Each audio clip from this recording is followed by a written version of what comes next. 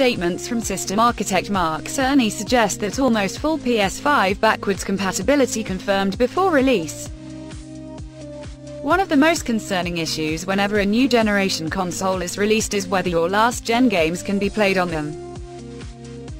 Whether it's for nostalgic reasons or you just don't want to feel that you have wasted money, backward compatibility is always an issue.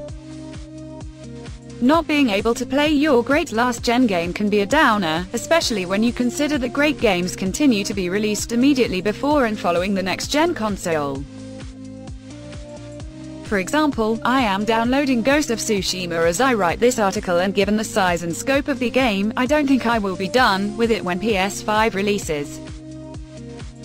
Also, going back to some great games can be amazingly fun and nostalgic.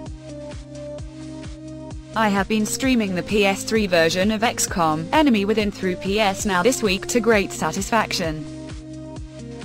Something tells me that I may want to play Marvel's Spider-Man in a few years' time. So, when a company confirms backward compatibility with earlier titles, it is nothing short of exciting and relieving in equal measure. The PlayStation 5 system architect, Mark Cerny, has revealed that most PS4 games will be compatible with PS5 at the console's launch. Your digital PlayStation 4 games library through PS Plus will be fully compatible with PS5 as long as you have an active subscription. Mr. Cerny also confirmed that should you purchase the larger PS5 capable of playing disc media, then your game discs will be fine with the console. PSVR is also said to be able to work with the PS5, and some games may even run faster and better through PS5's boost mode. As for earlier consoles such as PS2 and PS3, Sony has not yet confirmed their compatibility.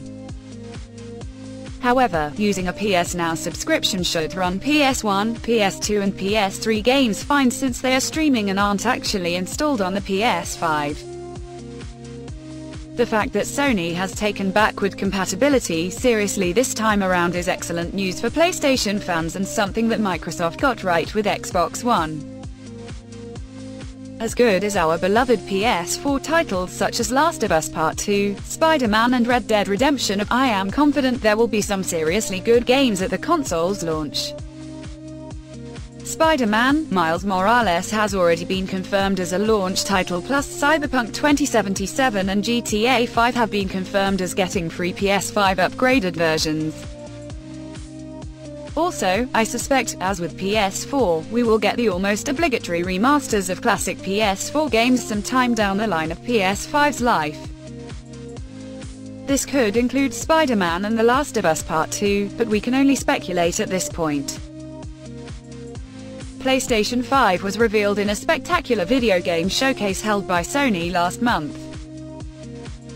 The reveal event, dubbed The Future of Gaming, showcased new titles such as the aforementioned Spider-Man, Miles Morales, Gran Turismo 7, and a new Ratchet and Clank installment. A surprise reveal, however, was that there will be two versions of the machine. One version will be digital only, while one will contain a 4K Blu-ray player for disc media. Since the event, any news or information concerning PS5 has gone into overdrive, and Sony has reportedly had to double production output due to the new console's expected high demand. Even though we now know almost everything about the machine, Sony still has yet to confirm a price. The PlayStation 5 release date is also yet to be confirmed, but is said to be sometime this holiday season.